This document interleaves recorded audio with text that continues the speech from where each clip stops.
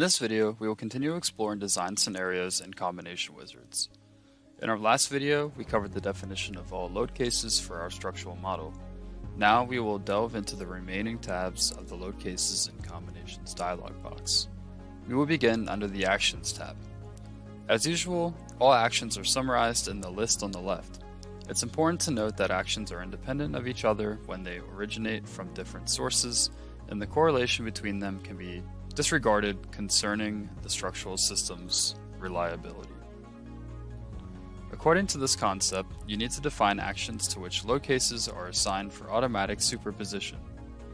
The defined action categories serve as the foundation for classifying the load cases.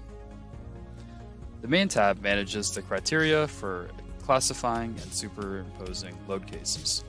Here you will see all the action categories that we used when creating the load cases. An action category encompasses all associated load cases. In this tab, you can also select whether these cases should act simultaneously or excluded from each other. Moving on, the Design Situations tab. This lists the automatically generated design situations.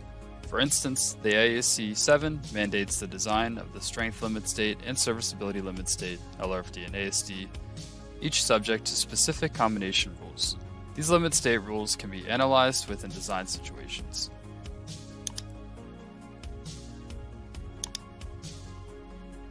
The active checkbox controls whether the design cases selected in the list are analyzed during the calculation.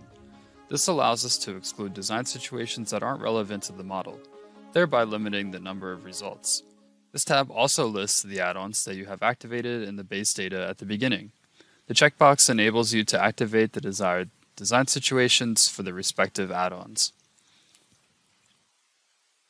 Under Options, we select Geometrically Linear Analysis from the list for both design situations.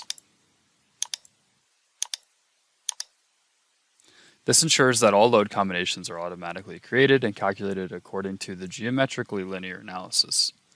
By default, the design situations are set to a second-order analysis.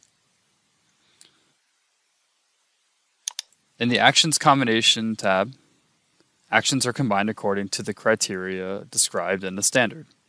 Action combinations encompass all options for accounting for the load cases contained within the action. These options depend on the action category and the combination expressions. RFEM automatically assigns short descriptions based on the safety factors and symbols of the actions, expressing combination rules. You can modify these descriptions as needed.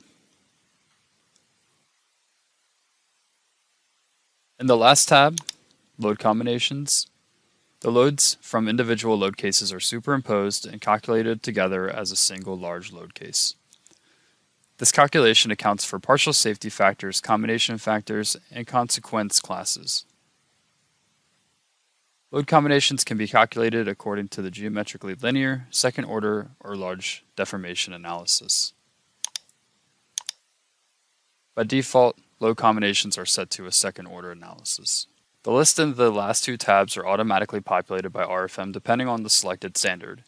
If you prefer to have control over this, you can deactivate the combination wizard in the base tab. There's also this option, Combination Names according to the action category. This option is typically turned on by default and will rename the load cases used in the combinations according to the action category.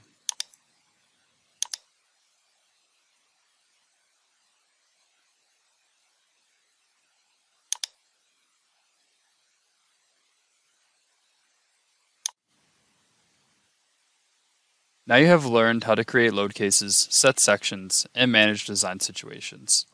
Additionally, you've gained insight into the automatic formation of load and action combinations. In our next video, we will apply the loads to our steel hull. Until then, stay tuned.